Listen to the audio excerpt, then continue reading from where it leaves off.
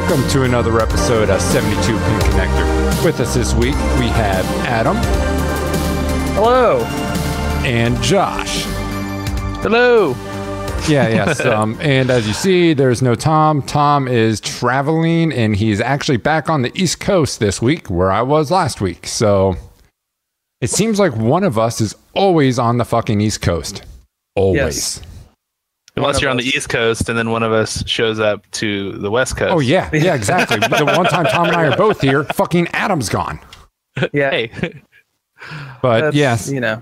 So next week, actually, I don't think next week. In 2 weeks, you should have us in full power, potentially next week. But either way, we are going to be bringing you a wonderful show this week. How was your guys' weeks? Pretty Not good, bad. man. I can't complain. Pretty Get much- easy. How Get about much yours? time in, or was the work week a little tiring for you? I didn't really game much during the week. I felt like I had something to do after work every day, so I didn't really game any. Yeah, I got back in town Tuesday. So I'm flying back from Ohio. I'm in Minneapolis. You know, everything's going fine. Make my connection. I'm there in time. And then we get on the plane, and all of a sudden, it's like, we're having some issues here, so just bear with us. And they always, I don't know if it's a good thing or bad thing, they are always very open about the issues on airplanes. I mean, sometimes I don't want to know.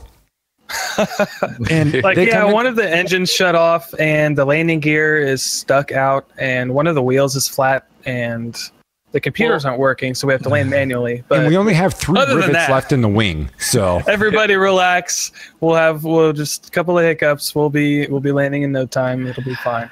It depends on the gravity of it for me. Like if I'm about to die, I want to know. Yeah. You know, it's like Here's 'cause an I wanna extra be bag like, of pretzels. like yeah. If I'm going Exactly. down, I want to at least be like okay.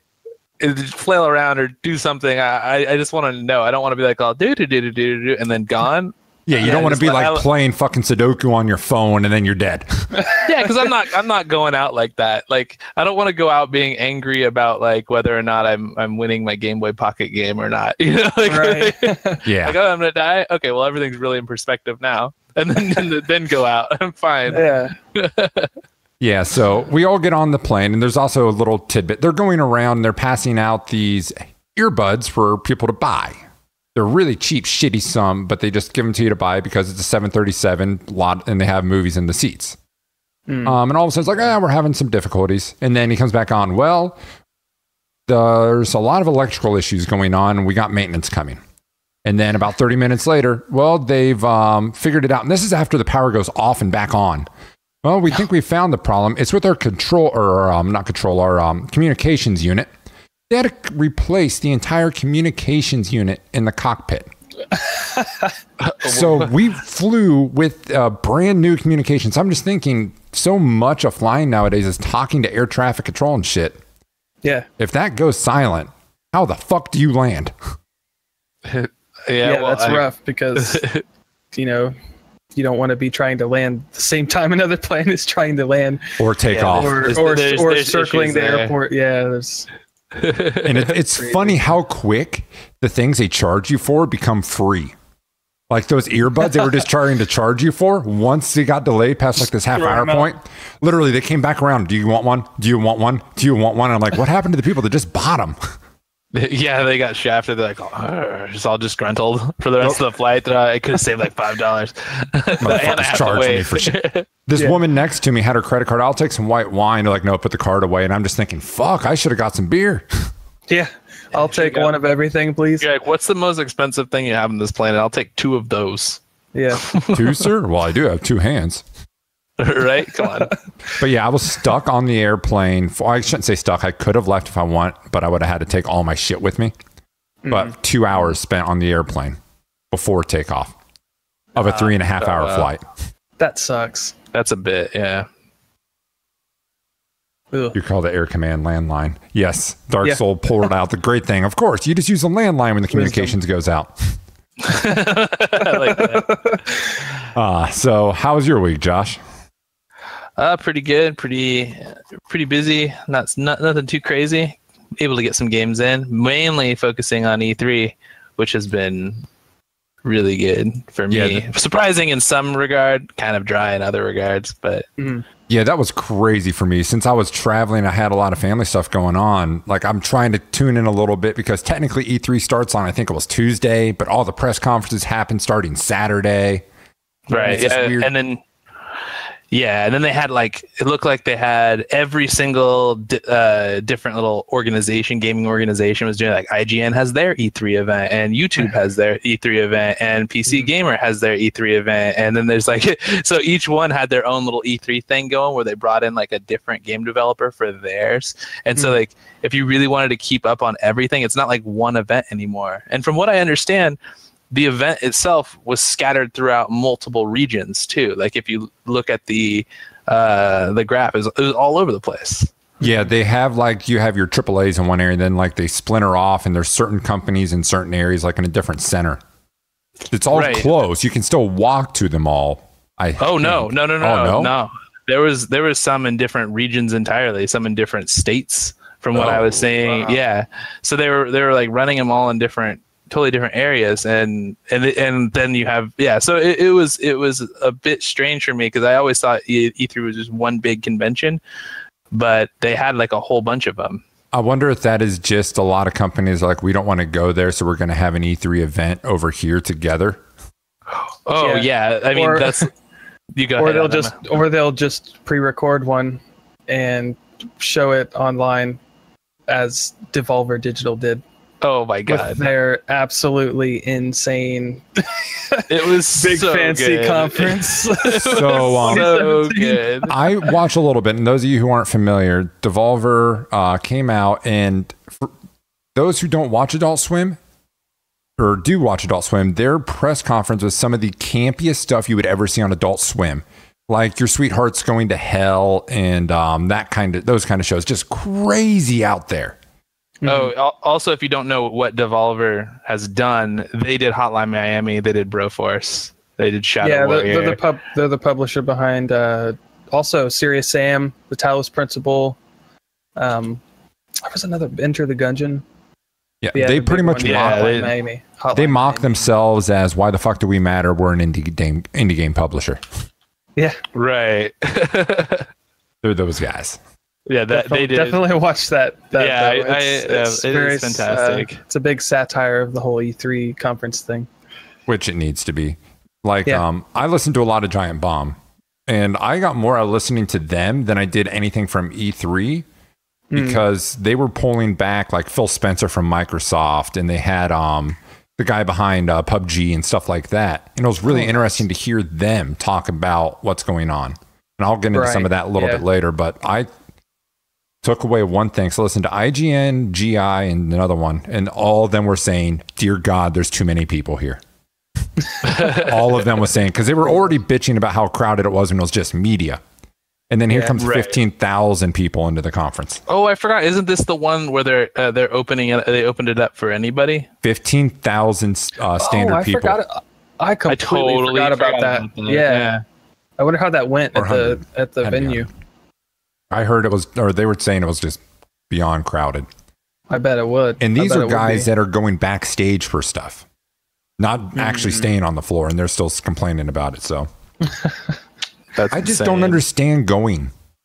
You're going to wait in line hours just to play a game and bump shoulder to shoulder with sweaty people like me that don't smell good. Yeah.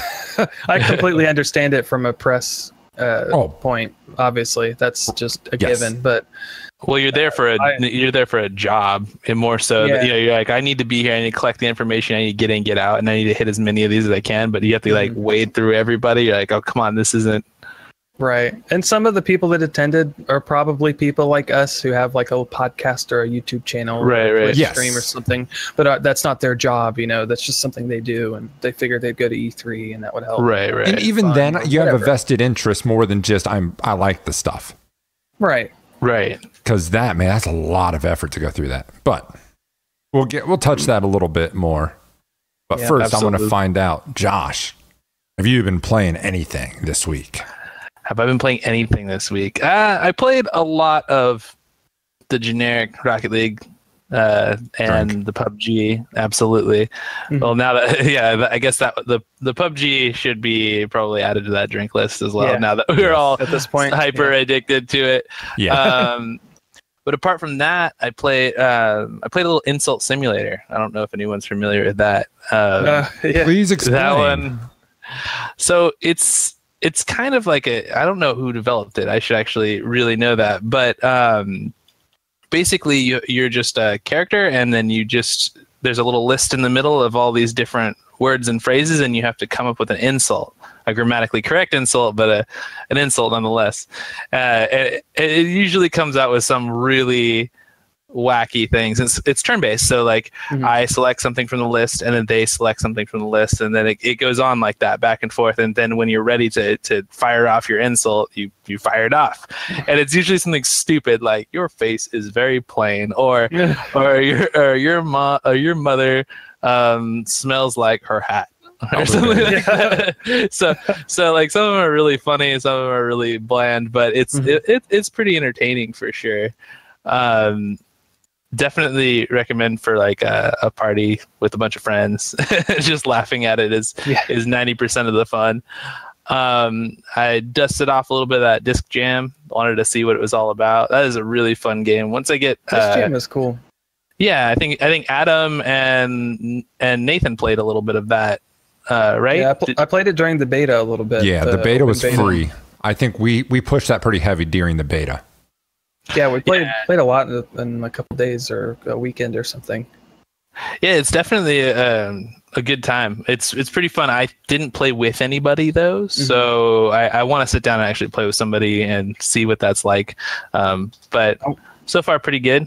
I wonder how crazy good like the hardcore into Disc Jammers have gotten. So I got there's. Oh, sorry, go. Go ahead.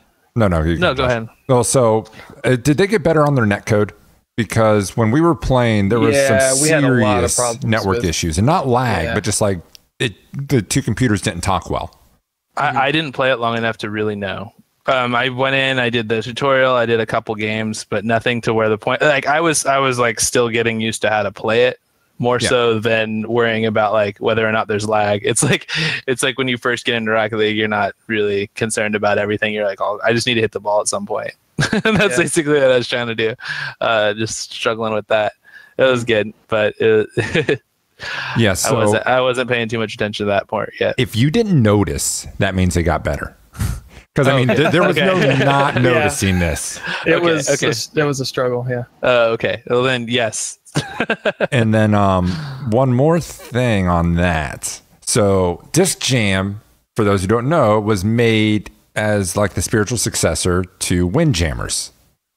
And it was going to fill this void perfectly like Starbound did for Terraria kind of thing. But all of a sudden, it's announced that Windjammers is possibly getting a remake. So what in the fuck is going through the Disc Jam developers' minds? The people who adopted this game this game because they're fans of the game that just got announced that it's coming back out. Yeah, that kind of suck. But at the same time, they are a little different. Yes. Not a lot different. I mean, the perspective is different. So Windjammers is top down, left and right, kind of like Pong view. Whereas Disc Jam is your guy is on your side, more of like a tennis game view. Yeah. And this may be me not remembering right, but Disc Jam seems a little slower than Windjammers. Like you have more time to react. I can see that. Okay, I can see that. There was a game announced for during E3 that had some interesting, like, I guess Disc Jam feel. Is like Pong, but it's VR. So it's kind of interesting. Nice. But we can talk about that a little later if you like. But actually, it doesn't really matter. Probably won't get into it. It's called Spark. Oh. It's like VR Pong. So you have like a whole shield, and you have like your little hand, and you just like boop boop boop boop, and you just don't get hit with it. That's what it seems like. Pretty cool. The trailer was kind of a VR game, I think. Yeah, there's a few of those. There's like Hollow Ball, and then Rec Room has one too. Well, there's a bunch of VR games that got announced. The one of them that was also cool is like you just kind of like punching things. It's kind of neat. There's like, they're really vague because I didn't like go in too deep into them, and they don't really like, I didn't see any gameplay of them besides like the, you know, the trailer for the most part, but they all look pretty fun. So, you know, things looking up for the VR world. Yeah. Before we get too far off of Disc Jam though, first off, I'd like to play that again sometime soon. That was a lot of fun. We'll have to buy it now though. Start that up. Yeah. Yeah. We'll get it for PC and play it properly. Yeah.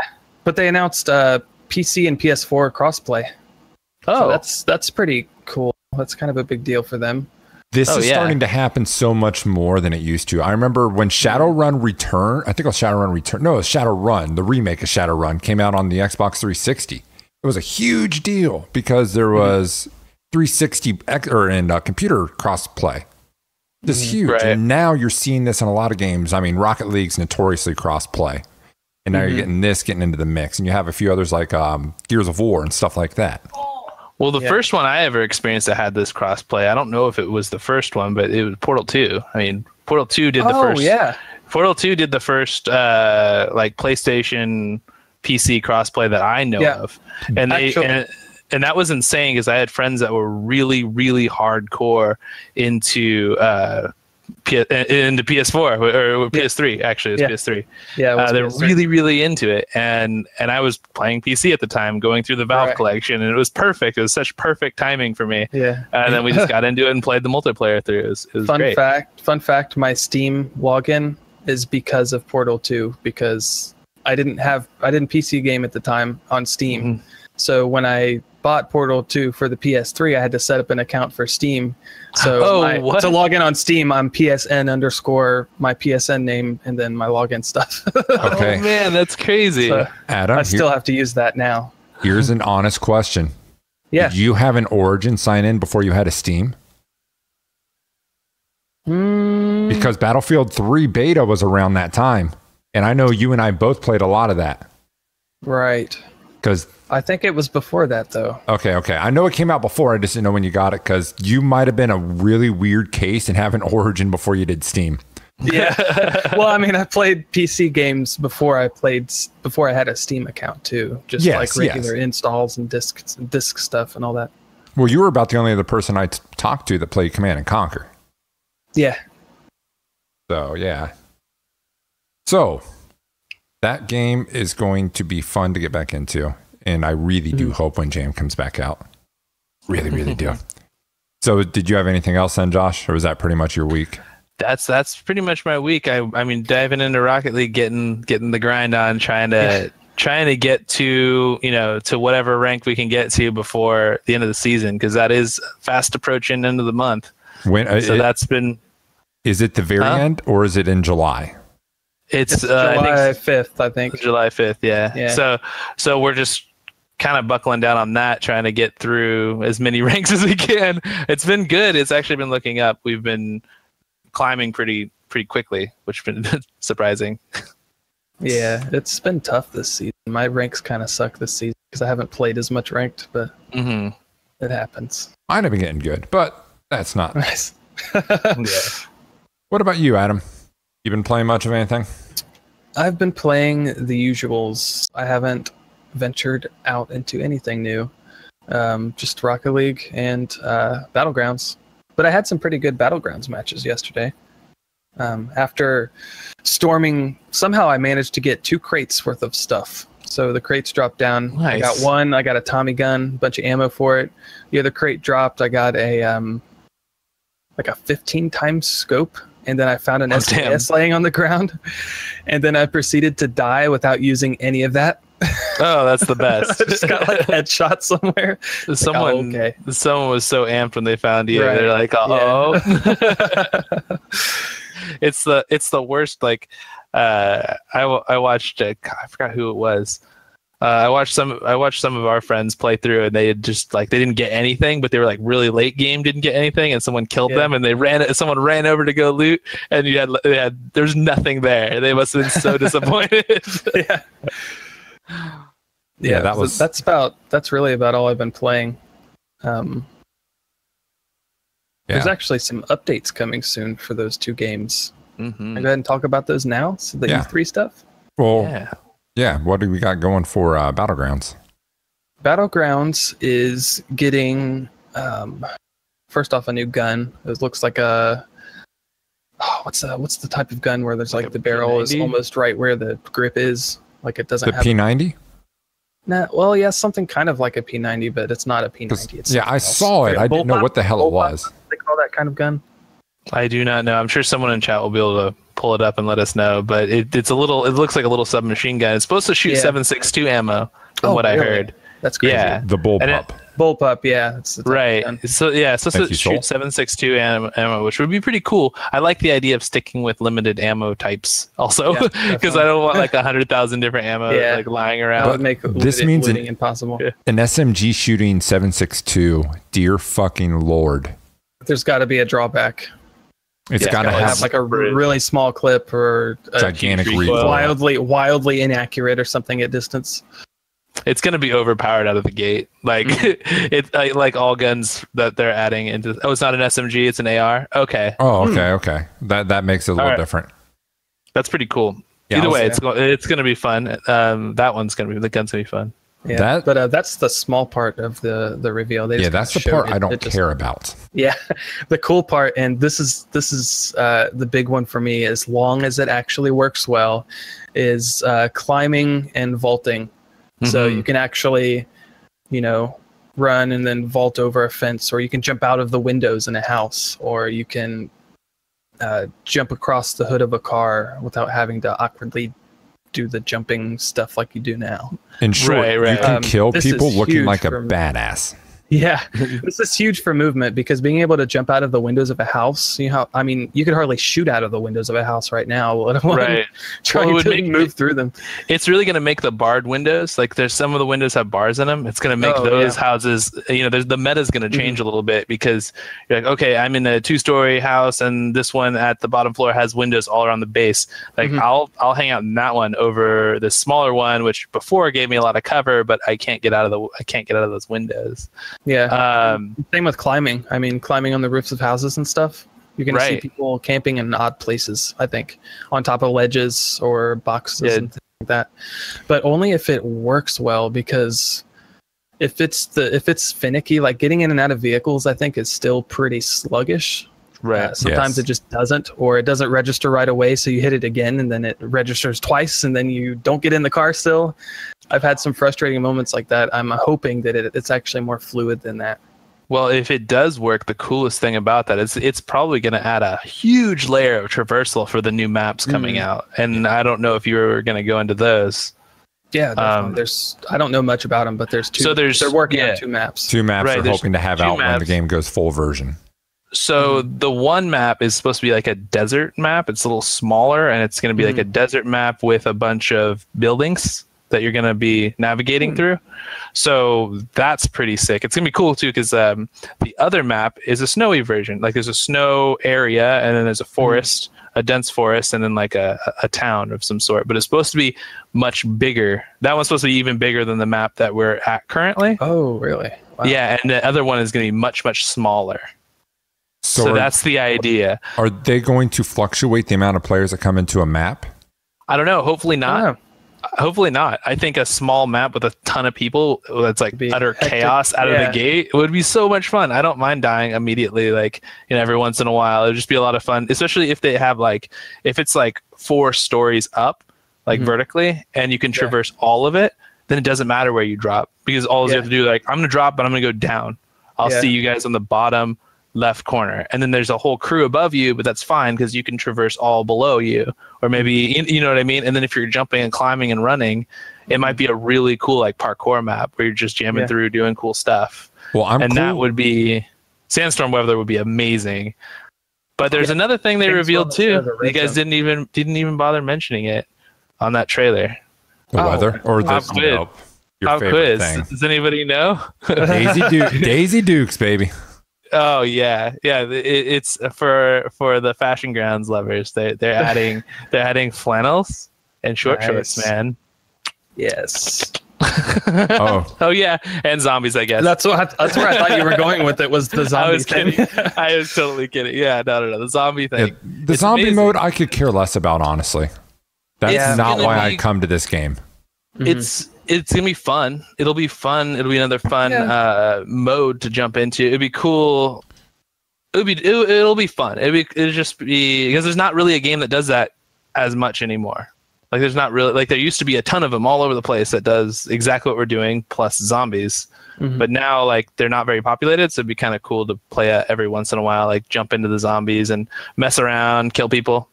As long as they do more ammo drop than what they do.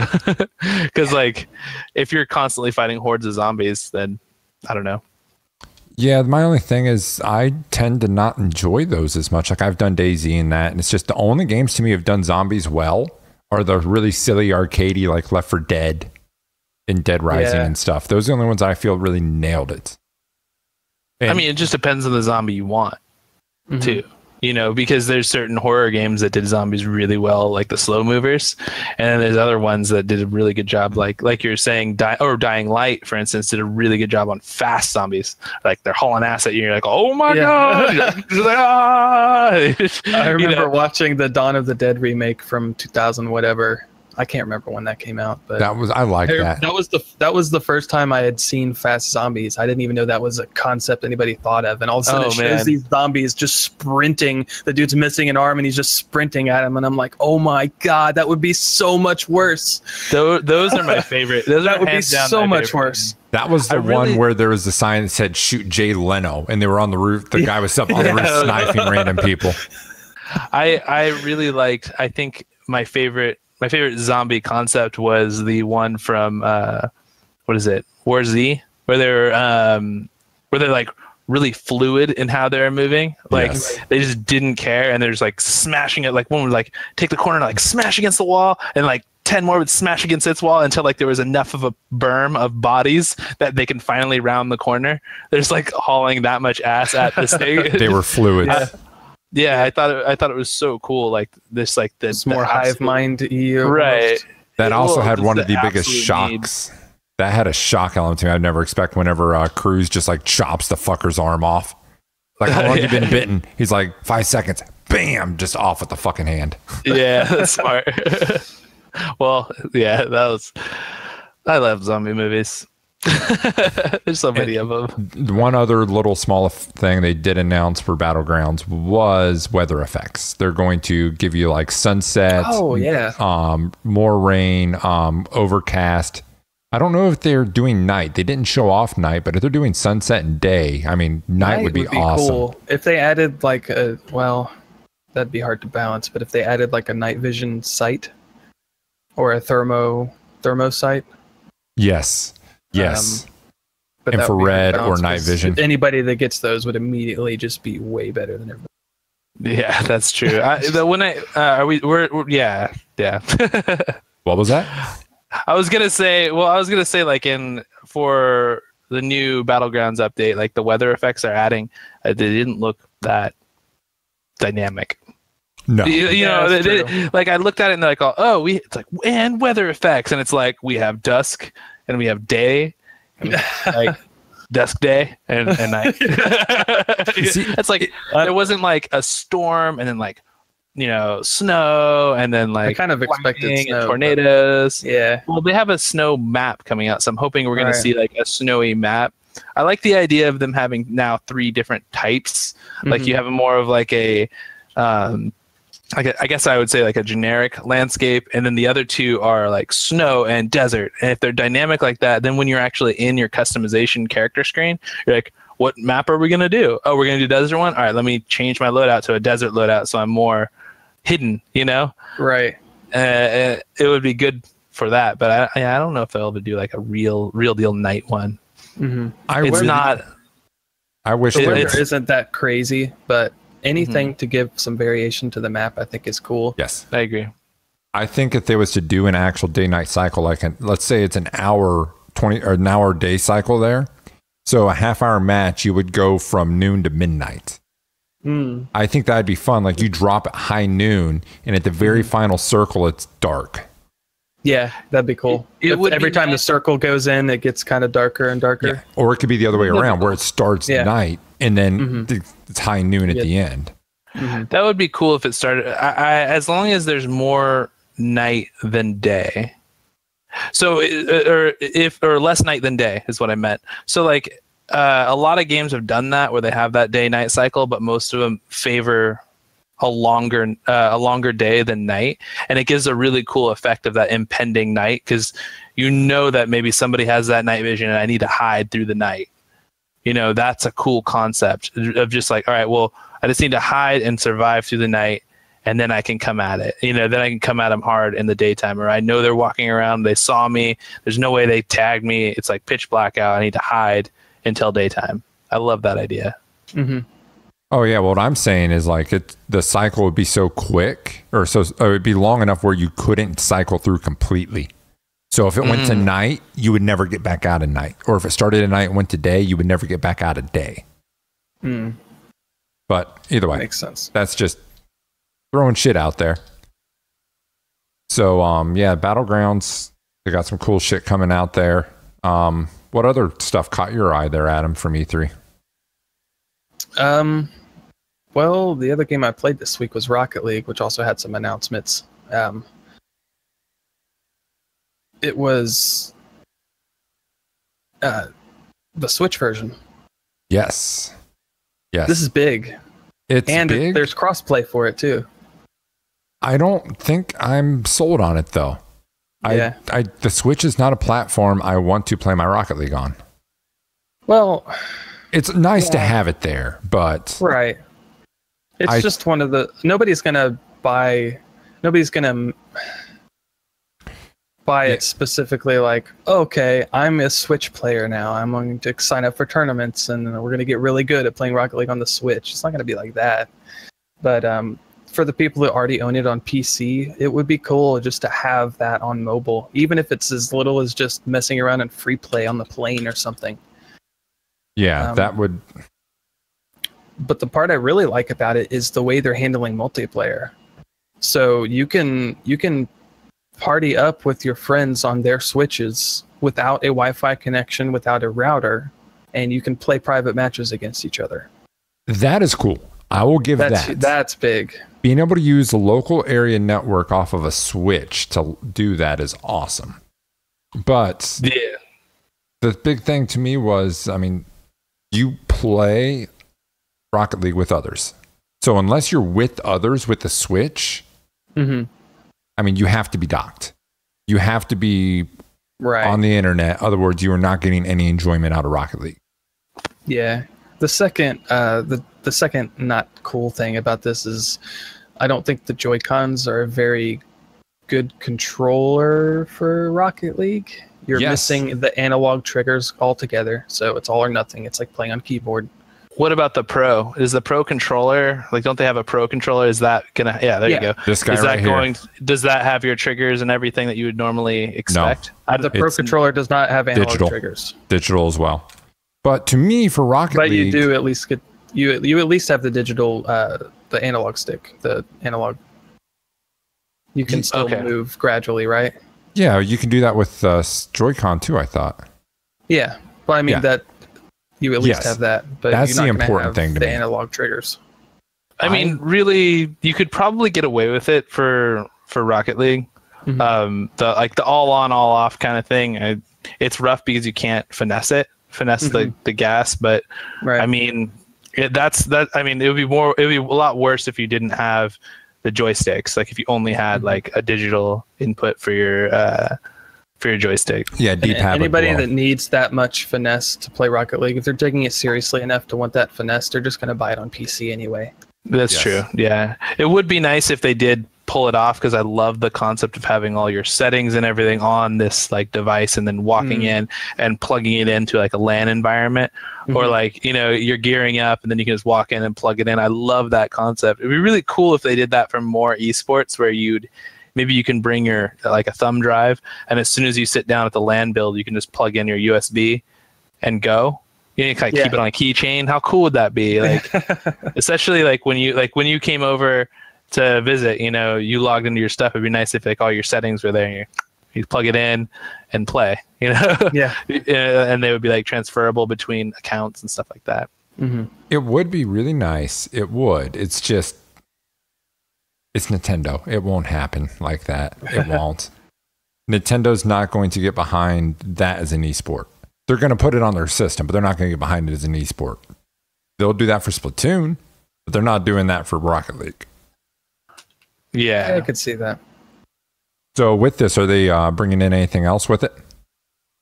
Like any toppers or decals or anything? Yeah, there's some Mario toppers. There's the Mario hat, and I don't know what else. They're bringing in some wheels. They're bringing in a car. They're bringing in a car for the Nintendo guys, because they did it for Xbox. And they did one for PlayStation, which is Sweet Tooth, right? Mhm. You can, if you win with that, with all the cars, you get Sweet Tooth. And then for Xbox, you had something from two Gears of War and something from Halo. Right. The Warthog, wasn't it? Yeah. Yeah. Exactly, which is kind of cool, but I wish we could use those. That'd be fun. Yeah. I like all the fun cars, and they put effort into it. It'd be interesting to figure out what they're actually like. Sweet Tooth is pretty straightforward. It's a Merc, right? It's right. It's got to be a Merc, because when we're playing with them online, they're going to be. We're going to see something else. I wonder what the Warthog. Right. I wonder what the Warthog and the other one is. Armadillo. Probably Roadhog. Yeah, that would be my guess. For the Warthog, Roadhog, okay, and then the Armadillo, what would that be? Probably just another Warthog, probably another Roadhog, Grog or something. I don't know. A water grog. Yeah, yeah.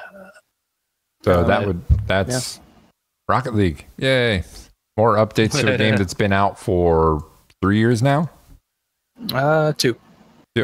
Right. Yeah, July 5th is their second anniversary update thing. Okay. Well, that'll be nice. That game's going to last a lot longer. It's part of that new game as a service where the game just continuously gets updated. I'm all for that. I do like that, especially for games that are esports focused.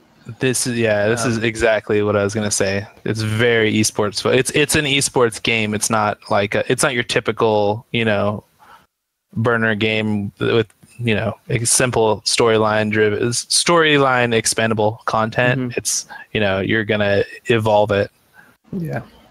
All right. So. But Eric, actually, what have you been playing this week? We over you so far. Yeah, I was trying to beat around. I'm like, I wonder if anyone's gonna throw it. I'm like, oh no. No. We're not gonna skip you. We didn't forget you. We got a little sidetracked, but we didn't forget you. We're good at sidetracking. That's what this is all about. So definitely some of the norms. You got Rocket League. You got PlayerUnknown. Mm-hmm. But I was traveling a lot. I was going around a lot. So I have the Switch.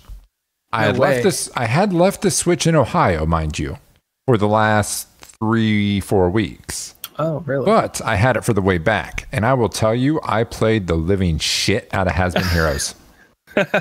So I saw you play some of that today on stream. Yeah. Yeah, I was watching you play. I was hanging out with you. Yes. Josh kept me company.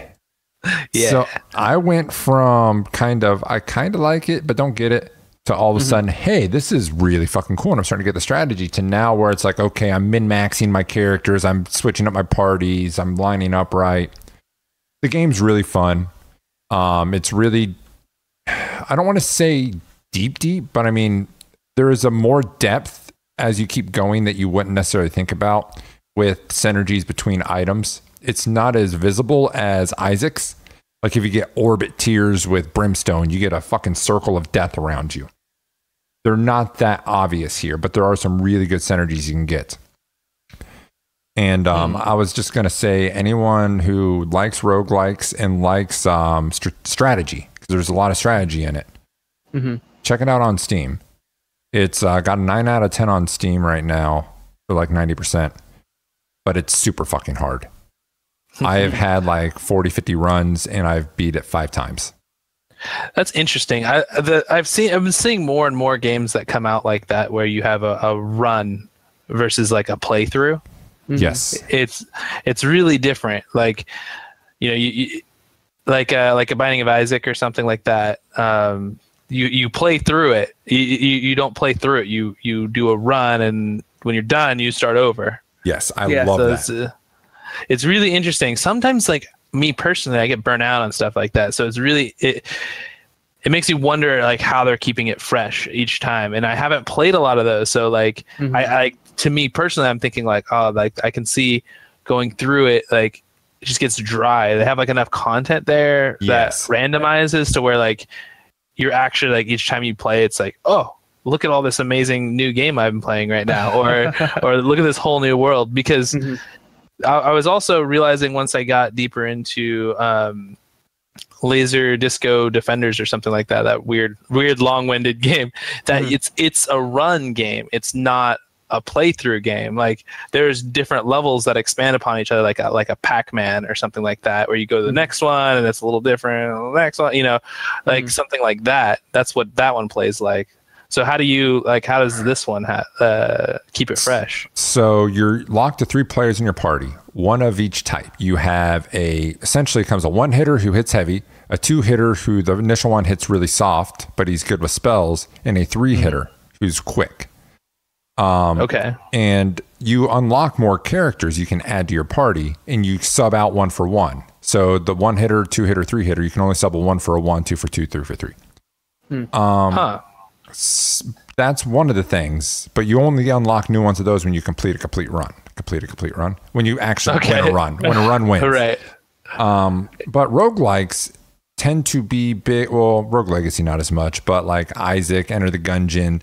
The big selling point on them is you get items, a fuck ton of items. Right. I mean, there is hundreds of items in these kind of games. It takes you 60, 70 hours just to get to about 2/3 of the items discovered. So you keep the items in Isaac. I haven't played through Isaac at all. So you keep the items when you die or finish in Isaac? No. Basically, what happens is all the items you get throughout the game are random, and as you play more, you unlock the possibility of new items being in that pool. Oh, okay. So like maybe there's like 10 items to start with, and then it's like, oh, we're gonna keep adding them as you go through. Except it's like 100 to start with, and you unlock 100 more, and then you buy the expansion and unlock 150 more. There's a lot of items in that game. So it's like Pokemon. Yes. There's if you take all the Pokemon in existence, that might be how many items are in Isaac. They're onto like garbage bags right now. Like, how many generations of Pokemon are there now? I don't know, like 7,000, 7 or 8, 7 or 8, at least. So you're talking 700-800 Pokemon. Yeah, I mean, there's a literal garbage bag Pokemon now. They have to be running out of ideas. There's one that's a literal garbage bag. So it's like, I don't know if they're trying anymore or if they just ran out of ideas. But I mean, that's got to like they're quite like what. Like 6,000. I think they're letting the janitor throw them ideas at this point. Yeah, like the UPS guy gets one in there. Like as a kid, what would scare you? Yeah. Okay, a white cloth humped over a chair. Pokemon. Yeah. They're probably doing that as a joke at this point. Like, oh, that one's so funny. There's no way you're adding that one in there. We're adding it in there. Well, they did announce something quite cool at E3 for Pokemon. They're going to do a full 3D Pokemon. They're working on it. So that'll be interesting.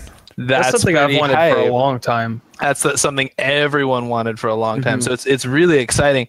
Like if they do that, like the later Game Boy ones had like that top down, it was like a little more 3-dimensional, but they're releasing like a full on 3D Pokemon. And I really, really, really hope that it's more of like, you know, you're battling and you're playing as the trainer and you're calling out things, but it's more of in like an open world ish environment. Maybe like targeting things and saying, attack that with this attack and just keep doing that. That would be sick. Like if it played more like Rad, would be amazing. I think that would be the most fun way to do it. Not turn-based, more of an open world Final Fantasy 12 kind of attack style where you have cooldowns. Right, like a fourth person play style. So like you're playing as the trainer and shouting at your Pokemon to do specific things. I think that would be that's exactly what I want. I don't want to be playing as the Pokemon in a real-time event. I want to be playing as my, as me telling the Pokemon to do certain things in a real world, like Zelda-esque environment. Well, sir, that's the dream. I have a game for you. It's called Digimon World. The very first one. World. So fucking good. It is exactly that. You're raising up a Digimon and you're playing as the trainer, yelling commands that you want to the Digimon. Did it work out? Oh, that game was fantastic. The first one was. Fucking loved it. They actually re-released it on the PS4, I think. I'm going to check that out. Okay, well, I will bite. I'll give it a shot. I'll see how I like it. I like that concept a lot. It's really fun. Yeah, I'd really enjoy something like that. I hope they do something along those lines where you get a sense of scale of some of these like monsters. Some of them are so absurdly huge, and you just don't know. Like you don't see them in like the 2D. They always fit on the screen. Yeah. You know, it'd be nice to see like an ankle of one and be like, oh Jesus Christ, like this thing's gigantic, and I had no idea. Rattata almost looks as big as a fucking Dragon Knight, and it's like, come on, he's the size of one of its toes. Bite it all you want. It would be great to throw out a Magikarp against something like that and see it just like desperately flop in front of something like in real time. That's fantastic. The dream, man. The dream. Yeah, the dream. Or finally seeing that Magikarp evolve into a Gyarados. It goes from a goldfish to like a fucking anaconda. Right, exactly. But yeah, I've said it before, I'll say it again. Get that game on any platform you can. If you like roguelikes and you like strategies, Has Been Heroes is fan-fucking-tastic. Great game. And then Mario Kart 8 Deluxe. Quick thing on that, I don't know if Tom's ever brought this up. So they have the 50, 100, 150 cc's. Standard status quo for Mario. They have reverse, which I don't know if they've been doing this in others, but it was in like Mario Kart 64. When you beat everything, you unlock it. Right. And then now there's a 200cc. Yeah. 200cc is the first time on Mario Kart where you have to fucking brake. You have to use your brake. It's so good. It's so good. It's the best game mode. It's like, it's so fast. I had a blast with it. I played it on the Wii U. And they had that, and the reverse is great. That's fun and all, but when you go to the 200, like if you're not like drifting, you have to drift like after every jump. Like you have to drift straightaways in order to hang them. Like there's like a Yoshi Cup or something. Did you play the Yoshi Cup on 200? No, I've only dabbled in 200 because I haven't been playing it enough to actually be good at 200. There's a Yoshi Cup where it has like the switchback where you go from a straightaway and then you cut. And then cut right, like you do like an S curve right away, but it's like a long with like a small straight in between, and you have to jump and start your drift. And as soon as you hit your drift, you have to jump again, like while you're still turning, jump again to get in position for the next drift. It's that fast. You're just like, like it's just way too fast, but it's a blast just play 200. 200's it's so fun. Oh, it's fun. And I could probably pull a gold, but I'm trying to get 3 stars on everything right now. So I'm that grinder who will gotta be the completionist. Yes. On that kind of game, absolutely. But that's all I've been playing this week. I've been trying to catch up on E3. Like I said, I was busy during the announcement, so I was following as much as I can. But Josh, for you, what is the thing you were the happiest about out of E3? Out of E3, it's hard to say. Like, there's a lot of really good games that are coming out. There's a lot of them, like Spider-Man, for instance, is one I'm really excited about. But the one I'm actually most hyped about, which I was really surprised, was Hidden Agenda. Now, Hidden Agenda, if anyone hasn't seen it, it's up to 5 players. You all sit down and you watch it. If you've ever seen Heavy Rain. Have you guys seen Heavy Rain? Yeah, okay. I played Heavy Rain. Awesome. So it's the same developer, same people. They did. This is the other one.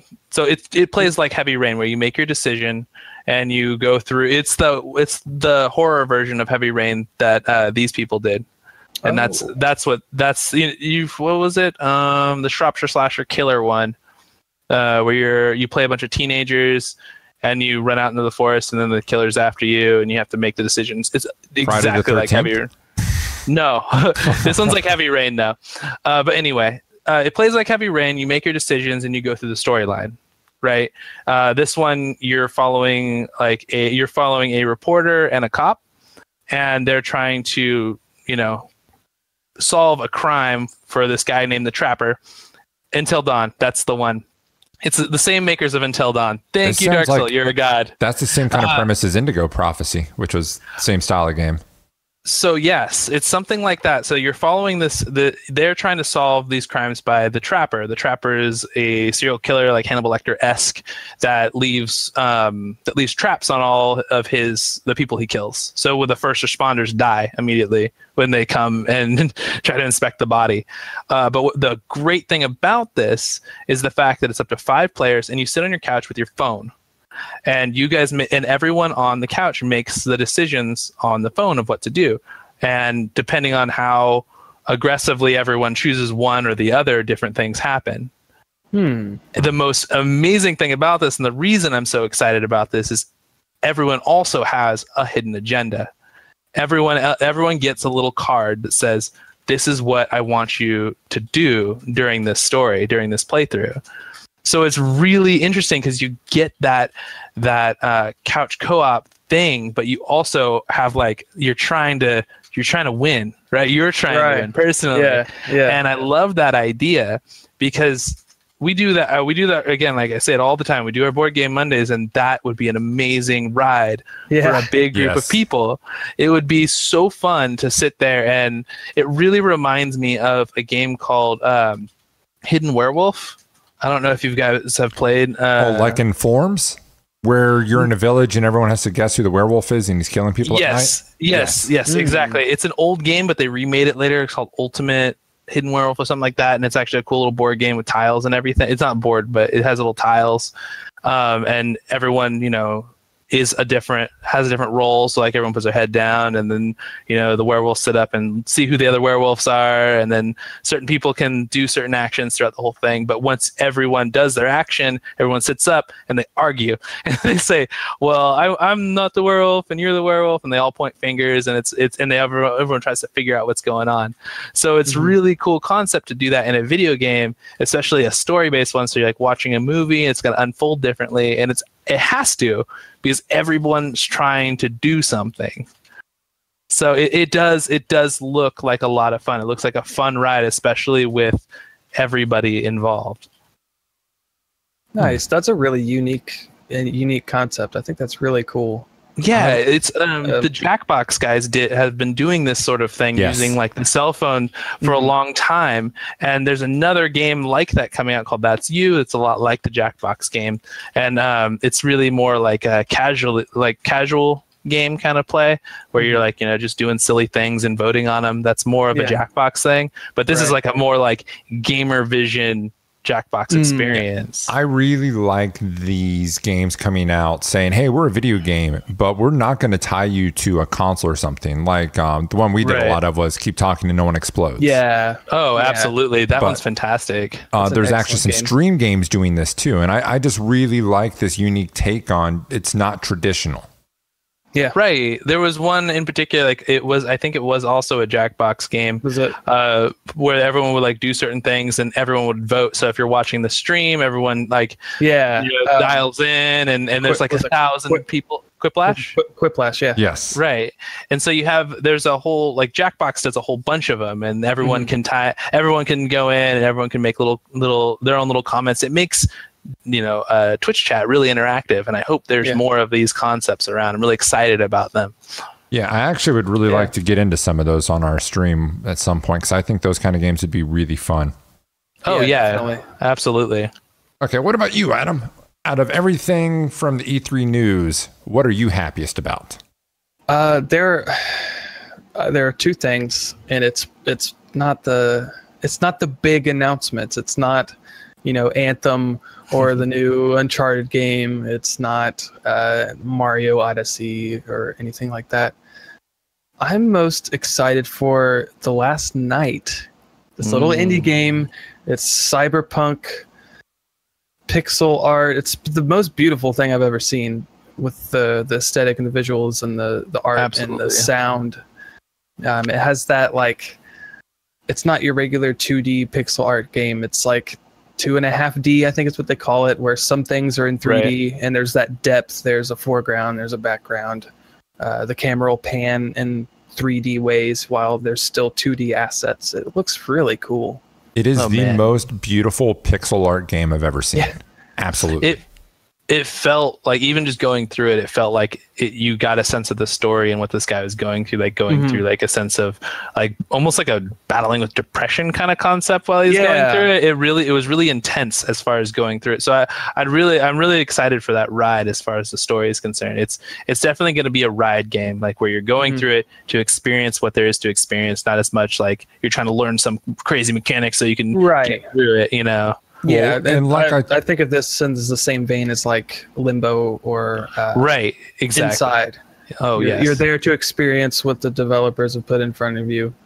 Not necessarily like a walking simulator, but like I told Adam, only thing I can say about this game right now is that it's beautiful. Other than that, I don't know what the fuck this is. We don't know what the gameplay is going to be like. I mean, this could end up being like some really cool 2D shooter kind of game. This could just be a really story-driven to the moon kind of thing. I'm thinking it's probably going to be something like To the Moon, or there's actually a demo. This was initially a game jam concept, I think is what it was. And there's a flash demo you can play of the original version somewhere. There's a website. I haven't done it yet, but this is like a remake or a reimagining, full version of that sort of thing.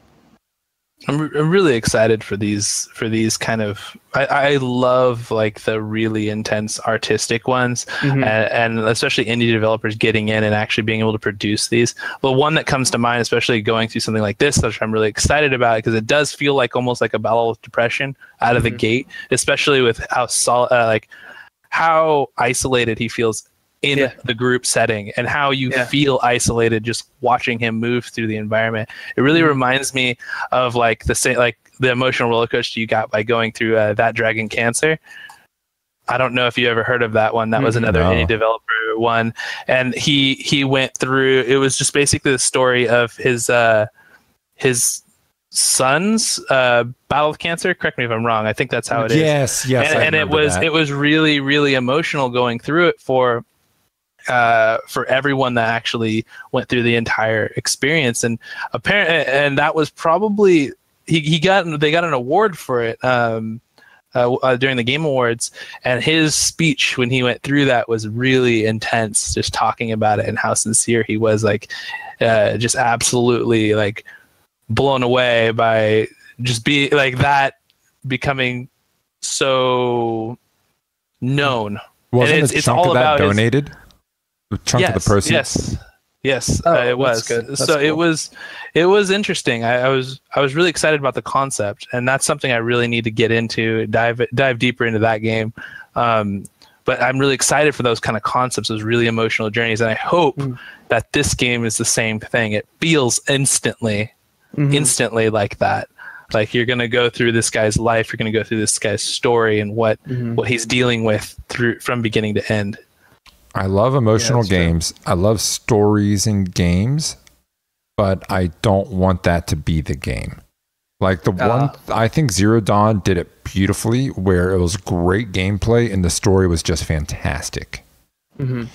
I think I've gotten to the point where I just don't like games that are nothing but a story. Unless it's just like some ungodly story. I just don't like those anymore. I mean, that's fair. To each their own. I mean, there's a place for all of it, and especially like a deep story like this. Like going through each, like having mechanics and all that is great, and I love it. But sometimes when you go into like a really interesting story, it carries itself. I love the concept of tearing away the mold of saying like you have to be a game, and like when you go into something like the Walking Dead series, that was very much like less of a game than it was a story that you watched. They're doing another one about a prison break. And that one looks absolutely amazing, but I'm expecting that to be more of a story, more of a ride. You're going to go in, you're going to experience it, you're going to go through it, and it's going to be done. That's a lot like the Uncharted's and a lot like Last of Us. You know, those to me didn't feel like very challenging games, but you didn't play them for the challenge. No, sir. You didn't play The Last of Us right. What did you play it on? Last of Us was very challenging for me. I played it on hard because it's a survival game. And that makes it hard to survive. But when you go through it, the things that sit with you is the story. The story is amazing. Yeah, you can play Last of Us on expert, but the Uncharted's are all really simple. Even if you play, like you can play them on crushing, but I don't feel like that's the full experience of Uncharted. Like going through it and doing it and saying, yeah, I'm an awesome gamer and I can make it through on like the craziest difficulty and I'm really good at this game and its mechanics. That's all great, but when you're done, you fold it up and you put it away. But those two are examples of what I'm saying though, where the game plays well and it actually is a fun game and it has a really good story. Right. That's what I like. Yeah, and that's definitely respectable. But then you go into the concept that that's a AAA title versus a low budget indie game. You have to choose when you're at an indie level. And I like the idea of someone going in and saying, I want this to be a really beautiful story, and I want it to be something that sticks with people. And that will probably stick with you more often than just a simple mechanic game. Especially when someone's putting out like a beautiful story. But again, that's why I'm saying to each their own. You have like something really amazing mechanical, but you have to remember that that's apples and oranges.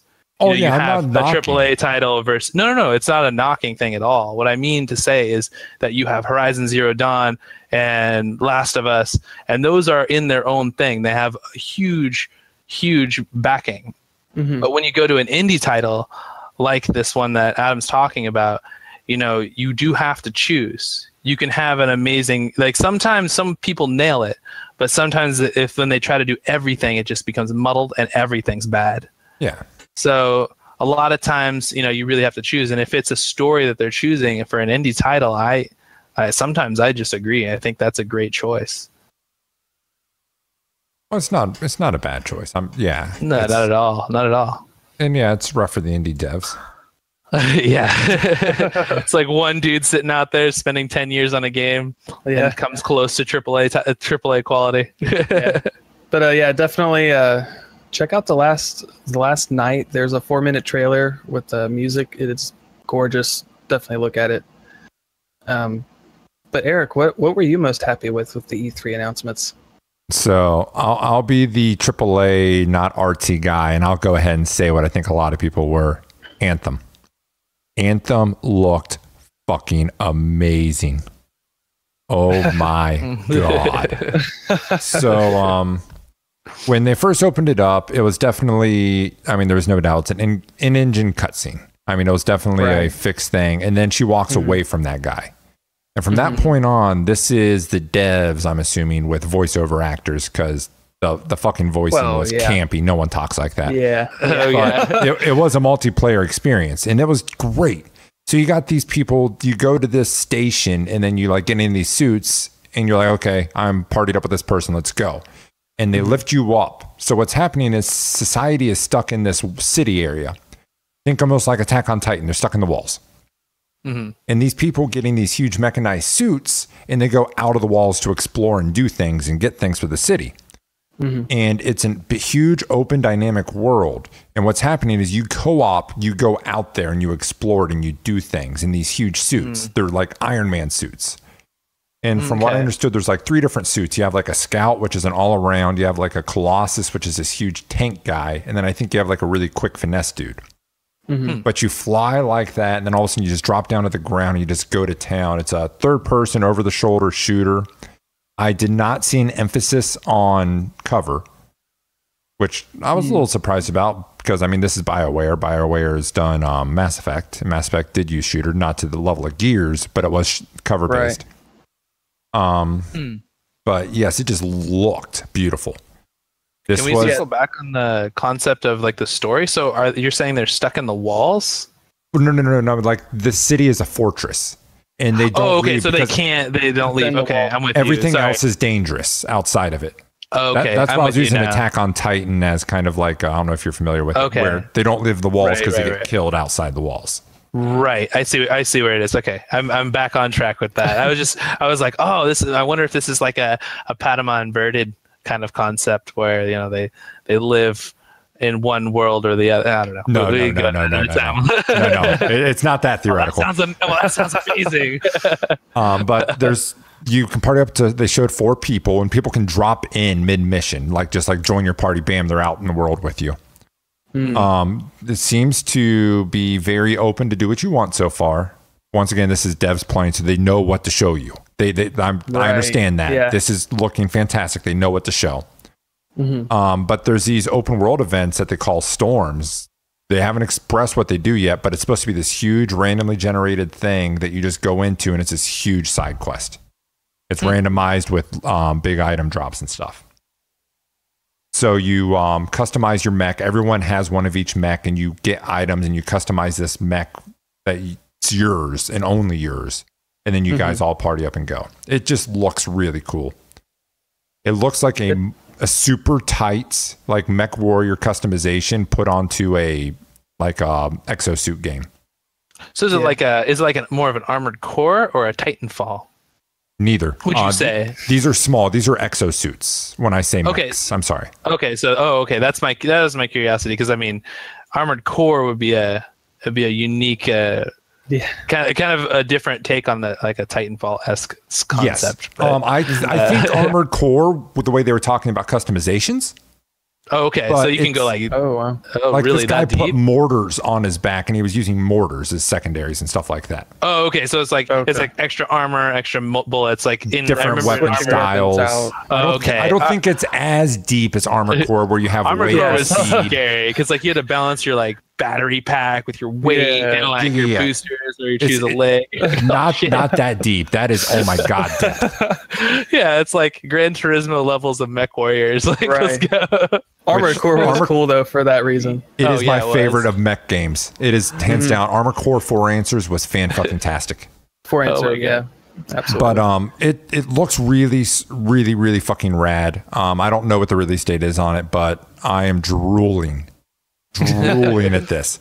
But I definitely want to see more. I want to see more of what the gameplay is going to be like. And I guess, yeah, exactly. The shooting didn't look super tight. It looked like Mass Effect shooting.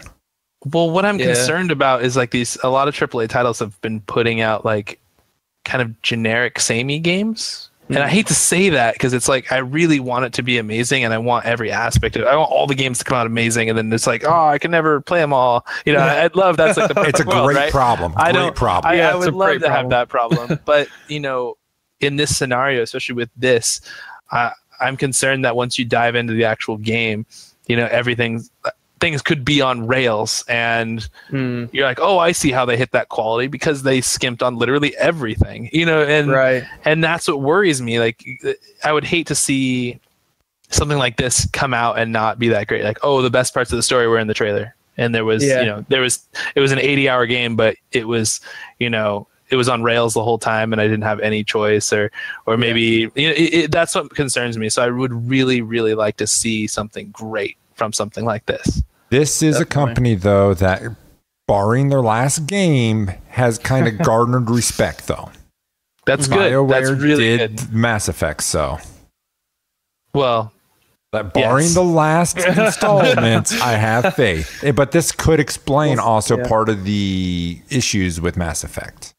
Is that they had a lot of the resources working on, honestly, what they probably see as their next big thing. I can see that. If that's what it is, then I'm hyped and I'm excited. I hope that's what it is. I just hope that all the really good members of their team didn't leave.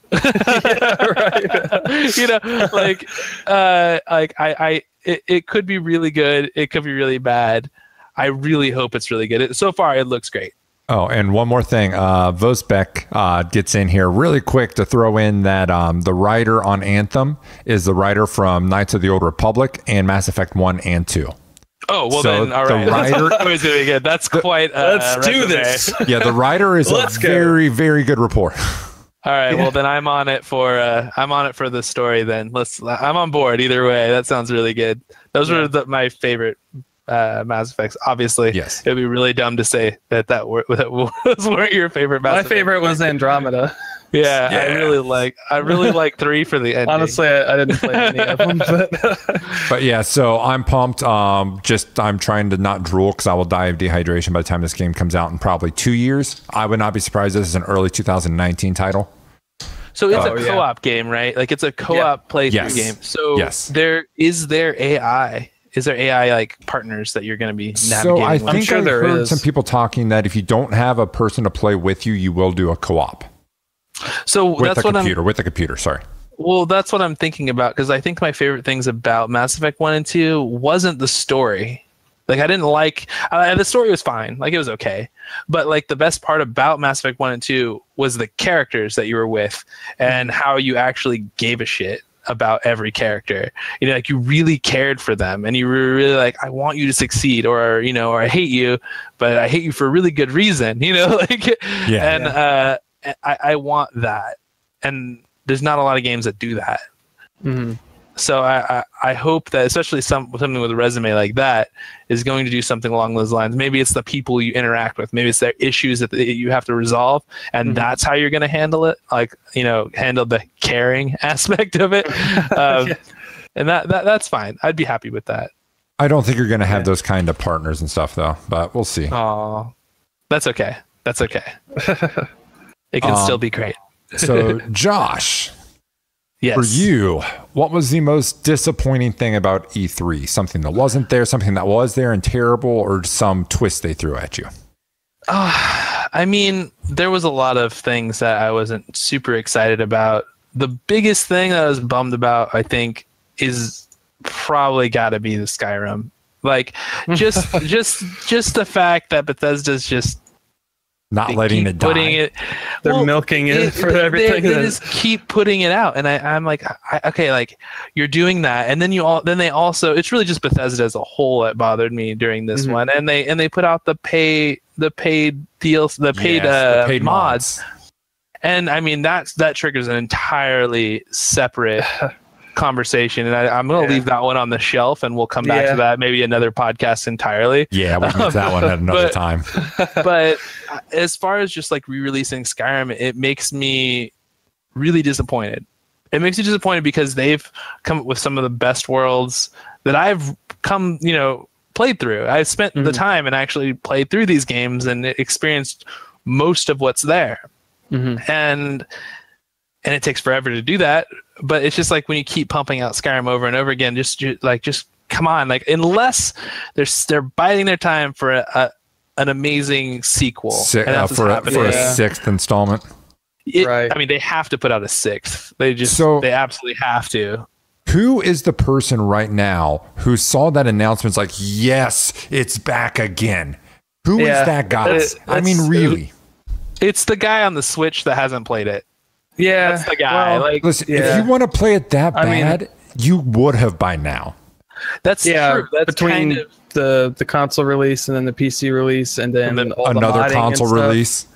Yeah, and another console release, and the re-release, and the remastering, and the upgraded water textures. Yeah, they kept putting it out, and that's a good point. That's a really good point. Like if you haven't played it, and you got all the way to the Switch and still haven't played it, I'd love to see the numbers when they finally release it. Like the thing with this being re-released again, and don't get me wrong, Skyrim was a really good game. I put probably 100 or 200 hours into it between PS4 and PC, but it's not the super crazy high regarded classic. It's not a must play of our generation.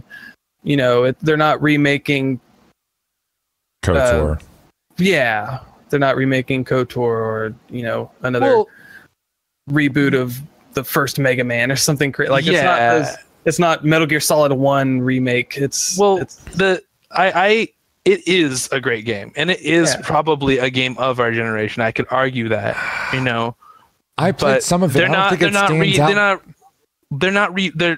doesn't stand out because of it's the same as when it first came out. Well, no, what I was going to say came out a long time ago. It doesn't stand out to me like, oh my God, this is so much better than Oblivion. Just as Oblivion didn't stand out like, oh my God, this is so much better than Morrowind. They're iterations but it's a ride. On themselves. Right, but it's just a different ride. It's the same concept. It's a game that you're going to play. They're just like Fallouts. Like the Fallouts don't differ that much. There's little bits like diehard Fallout fans and diehard Elder Scrolls fans are going to be like, oh, you guys are idiots. But like as far as Skyrim's concerned, I mean, it's very pretty. Like your experience going through it is fantastic. But it was great for that time period. but they're not doing anything with it each time they put it out. They're not opening up a whole new island that I call, we're putting it out for the Switch, but we're going to also put out this giant new island. Oh yeah, we're going to put it out with motion controls, but we're going to add all these new objects that you can interact with in a new inventive way and a new land to visit that favors your motion controls. They're not doing anything like that. They're just saying like, oh, remember that game? Here's the exact same game. And when they re-release like the more textures, the textures weren't that much better than the default textures. And if you played on PC, well, if you were playing on PC, you can play at 10 times the quality out of the gate, mods. Like out of the gate with mods. So here's my question. This is their first time writing to the Switch. Bethesda fucked up the re-release of a game that had been out for 4 years at the point.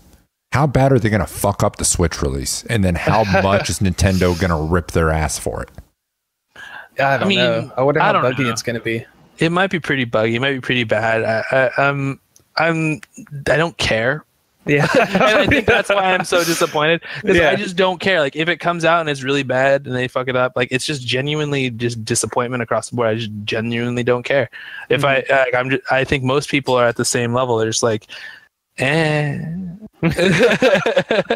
cool. It's great because initially this was one of the huge selling points of the Switch. Oh, they're going to get Skyrim, and now even the people who had the Switch are like, really? We don't need this. We have some other stuff now. And I was, when I first heard that Skyrim was coming to the Switch before the Switch came out, I thought that was cool. I thought that was a good idea, to get those third-party games on there. But the more I think about it, the more I'm like, well, it doesn't matter. I mean, the coolest thing about it is like the VR capabilities of the other versions. Like the fact that you can kind of experience this world in VR. Yeah, great. It's okay. Like it's just okay. I just don't want to experience the same ride over again. I'm not going to touch it. And I think that's what was disappointing, was just Bethesda, not necessarily Skyrim, because I don't care. It's more the Bethesda that I'm disappointed with. I just I really hope they're trying to put out something really great, But it's just that was my most disappointing point of that E3 for sure. What about you, Adam? What stuck out to you as damn that sucked? Well, there's a lot of stuff I just didn't care about or wasn't that excited about. But I was really, really hoping to get at least another trailer for The Last of Us 2. Because I am so excited for that game and I want to see more of it. And I don't know how close, how far into development they are. But I was hoping to get something on that, and I was hoping to get something on Death Stranding, even though I know that's pretty early on. Yeah, I think we're going to be lucky to get something of Death Stranding at the Game Awards this year, if we're lucky.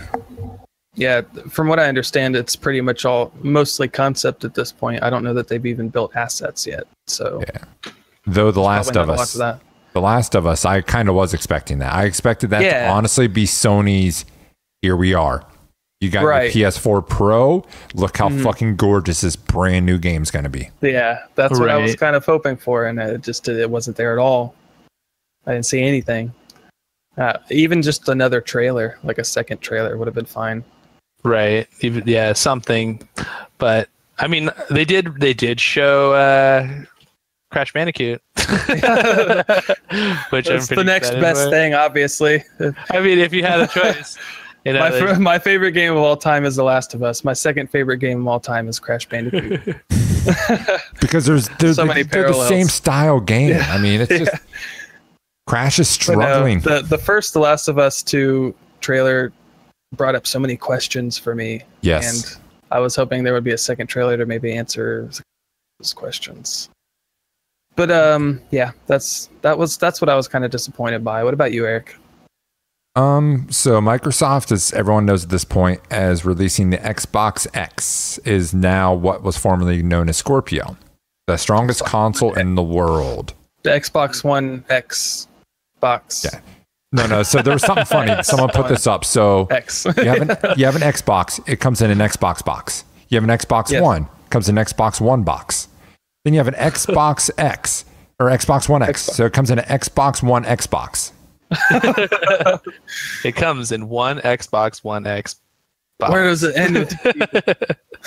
But so this powerhouse system, Sony, when they right before the Pro was their PSVR, Microsoft has HoloLens. They have what is probably going to end up being one of the premier mixed realities, what they're calling it, things, because it's actually a hologram stuff as well as virtual reality. It's the best thing going, but it's ultra expensive. Right. So I'm thinking Microsoft powerhouse system, here it comes. They're going to announce they're partnering with Oculus or Vive, or they're making some VR headset of their own off of the HoloLens technology. Nope, nothing. They said nothing about VR. In fact, Giant Bomb had Phil Spencer on, and he said, yes, we like VR. We're working with VR. Our Xbox One X is not for VR right now. The people who are buying this are not people who would care about it. They are just really, pretty much he said people who buy that don't need to buy it, and they're just people who want the power. Huh. Which I thought was honest, like which a great are the honesty people moment. that might want VR. I don't know if it is, though. Maybe. It's weird. And he also said that VR with the cables that there currently is not suited well for the living room because it's not social. He says that the console life is more social than what VR is right now and all that kind of stuff. But that shocked me.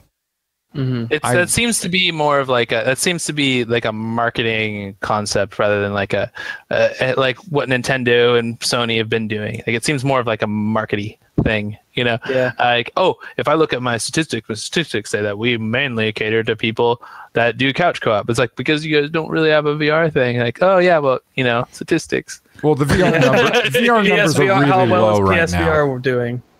I think that's doing quite well, right? It's only sold like 250,000 headsets or something like that. That's not bad for VR. I mean, VR as a whole, there's not a lot of sales. VR right now, it's hard pressed to be like, yes, we need to make a $400 headset to sell to this small of a population. For all they just need to make it more accessible. If they could put out like, a cheaper headset, a cheaper Vive, I know that for a while they were planning on putting out a consumer version that was more for like the general populace. That's like way cheaper. If they do something like that and like the technology gets cheaper, you're going to see a lot more people using it. I know I would. The tech has to get cheaper though, because I'm telling you right now, I have a Vive. I would not buy a cheaper Vive if it meant I got worse technology. Right, because that's my point. You would get sick. The Vive is I agree. Yeah, it's just a really weird thing. But sorry. Oh no, yeah, I did the PlayStation VR, and that was the best one. That wasn't the best one I used. I used the Vive at one point, and there's a big difference as far as like how you feel. But the PlayStation one wasn't too bad.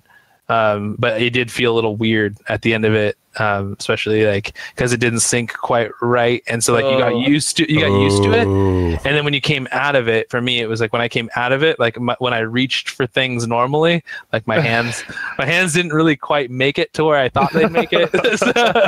You're spilling things all over the cupboard. That's a strange problem. It's a strange problem to have. All right, so one more question for y'all, Josh. What surprised you out of E3?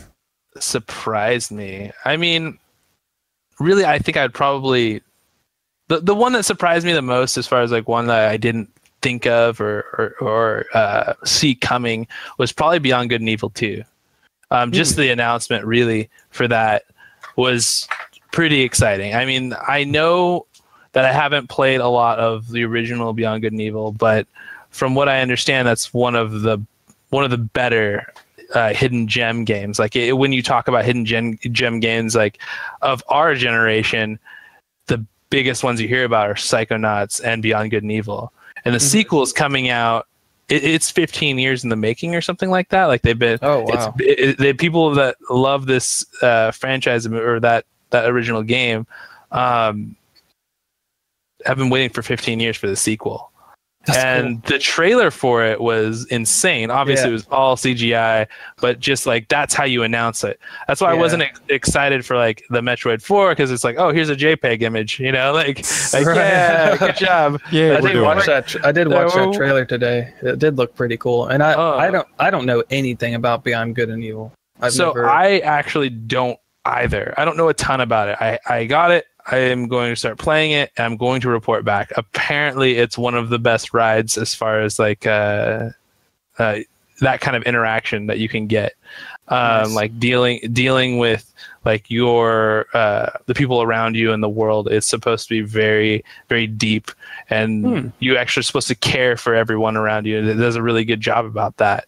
So I'm going to put on that, my glasses for that time period, right? Because you have to take it with a grain of salt and get through it. And I think that was the most surprising one for me. I did not expect that one to be really. Yeah. What about you, Adam? What was your big oh shit moment? This is close to my heart because this is one of my favorite games. But what surprised me the most and also excited me was a remake for Shadow of the Colossus. So, not a remaster, a remake. And why this is surprising is because they just remastered it for the PS3. Right. Yes. And now it's getting another remake for the PS4. But it's gonna look so good. It's in my top 5 favorite games of all time. So anytime it gets redone to work with the modern systems and look better than it did when it came out, I'm always for that. Mm-hmm. So, is it a remake or a remaster? It's a remake. It's a remake. Nice. So it's actually the studio behind it is actually the same studio that did the remaster for the PS3. They did the Shadow of Colossus and Ico remaster, Blue Point Games. So they have confirmed it's not just a remaster, it's a remake. They said the game content is the same as the original version, but all the assets are being remade completely.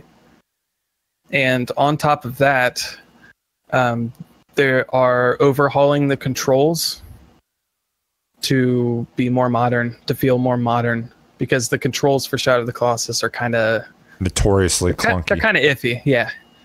So they're trying to modernize that, and hopefully it's that's what I'm most excited for. If they touch up the controls, that was the one thing I went back and played through it again recently, and it's just like it felt a little clunkier than I remember, especially just the horse riding. I think the navigation as far as him is concerned.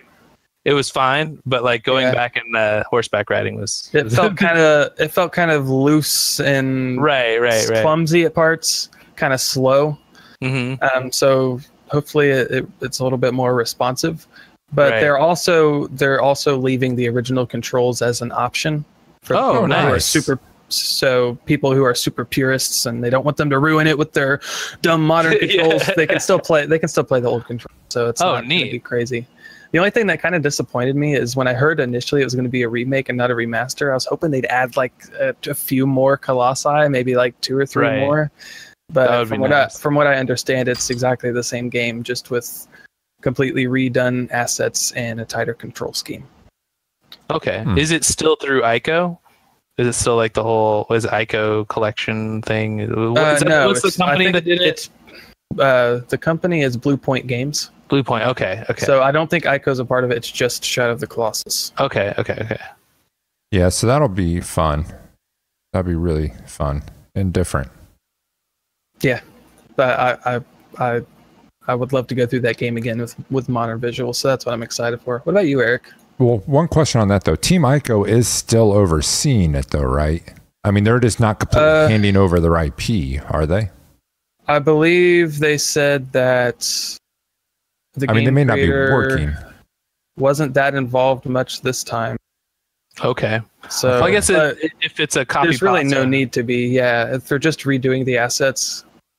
True. And from the trailer, it's not like they're changing the look of the Colossi. They're literally just rebuilding the assets to look nicer, but it still looks like the same Colossi. Like they took out some of the weird glowy stuff. Like there's a few, like when I was watching the trailer, and they like some of the armbands and stuff like used to glow with like their hieroglyphics or whatever on it, like kind of were glowing. But on the new one, those aren't glowing. So it's like I'm sure like hardcore fans are gonna notice stuff like that. Yeah, and the old game was very the whole game looked kind of hazy and overbloomed. Right. Like it had that kind of dreamy quality to it, and I think people might miss that from an artistic perspective because it did look kind of cool that way. But yeah, it looks good. Yeah, so for me, it was my surprise as well as something I'm actually really pumped about. The Mario Rabbids crossover. It was leaked before. Everyone knew it was going to happen. So that wasn't the question. I was like, how's this going to fit? What's it going to be? Luigi's carrying a goddamn cement mixer in his hand, it looks like. Mario has like a Mega Man blaster on his arm. What the fuck is going on? Right. And then they announced it's going to be an XCOM style tactics game. And oh my God, I am pumped, but I did not see that coming. Granted, this is not developed by Nintendo. This is an Ubisoft game. Oh, but really? I think it's Ubisoft. Fuck, I hope I didn't mess it up because Ubi did Rayman Rabbids, right? But either way, it's not Nintendo. But this is something I did not expect with Mario IP. This is a tactical-based shooter where you are just attacking people, and the way you run around the open world and then you hit battle areas, I was stunned. It looks really fucking awesome. Yeah, it is Ubisoft, but yeah, you're right. It's just crazy to think that Mario is in XCOM. Think XCOM, how nitty gritty XCOM was in the strategy realm, and then now you got Mario there, and they've introduced some cool mechanics, and I'm just fucking thrilled. I'm going to get that shit as soon as it comes out. It's going to be awesome. Definitely got the report. Nintendo, so they've got these iconic characters that have been around for decades, not just years, decades. So it's cool to see them finding new and inventive ways to incorporate those characters without just a million sequels of the games. As well as Nintendo as a whole, I'll go ahead and say this. They shocked me. They rocked the fuck out of E3, and they're actually being kind of progressive. They're letting Ubisoft work with their IP. We're talking the preeminent IP in the video game industry is fucking Mario, and they're letting another company work with Mario. Right, that's pretty crazy. They're working with Microsoft to bring on Minecraft onto the platform. I mean, Nintendo is doing what they need to make people forget how poorly they handled the Wii U. Yeah, I can't wait to see those sick 4K Minecraft graphics, though. Oh yeah. Okay. What if it's really good? What if it's really good? Like, what if when it comes out, it's like it's just like the best Minecraft you've ever. It looks good. Have you guys seen the 4K screenshots they've shared? That actually looks good. I saw a couple where there's some stuff that's not just blocks. Yeah, we'll see. What I think would be really funny is if they took, like, you know how however many pixels is on like the blocks, you could see the pixels. If each of those, if it was just scaled to 4K to where like one of those is still 1 pixel, but it's in 4K, so you could like, you've got this huge view and like your guy's really tiny in the small center because it's only like 16 pixels wide. Right. It'd be ridiculous. Did they add shaders to it? That's Dark Soul brings up a good point. Are they adding shaders more than just? I think it had shaders on it. So I would assume so. Because if they're doing that, that's pretty cool. I still would like to see it. I know that they did. There was a really cool tech demo that someone did. They took Minecraft stuff and they put it in like Unreal Engine, and they added all the lighting, and then they had just like a guy walk through like an Unreal Engine Minecraft, and it looked super sick. It looked really cool. But I don't think that's the Minecraft we're going to be getting. Right. But it's going to look a lot better. It will. I have no doubt about that. This is Microsoft actually doing it now. You have to remember, originally that was done by Indie. Now you have Microsoft resources that can say, you know what, let's make this a little prettier. Yeah, but I mean, it's still Minecraft. Like, oh yeah, there is a backpack, probably a truckload of skepticism that goes in with saying that that's going to be anything more than Minecraft. I could not measure the amount of skepticism into that. I'm not saying that. I mean, don't get me wrong, it's still going to be Minecraft, but keep in mind, The Last Night is pixels. It's pixel art, and it looks beautiful. Don't sell short what could be done to Minecraft to make that look better. No, I'm with you. So with that, I think we kind of summed up our first go at some E3 stuff. When Tom gets back in town, we will be hitting up some more E3 news for sure. So if you guys have some stuff that we missed over that you want us to talk about next week, just tweet at us at 72PC Podcast on Twitter. Let us know what you want us to talk about. You can always check out some of our old casts at our YouTube channel. We also, hopefully, will start getting some shorter content up there for you guys at 72 Pin Connector. And other than that, I think that's all we got for you this week. So, until next week, game on. Bye. Take care.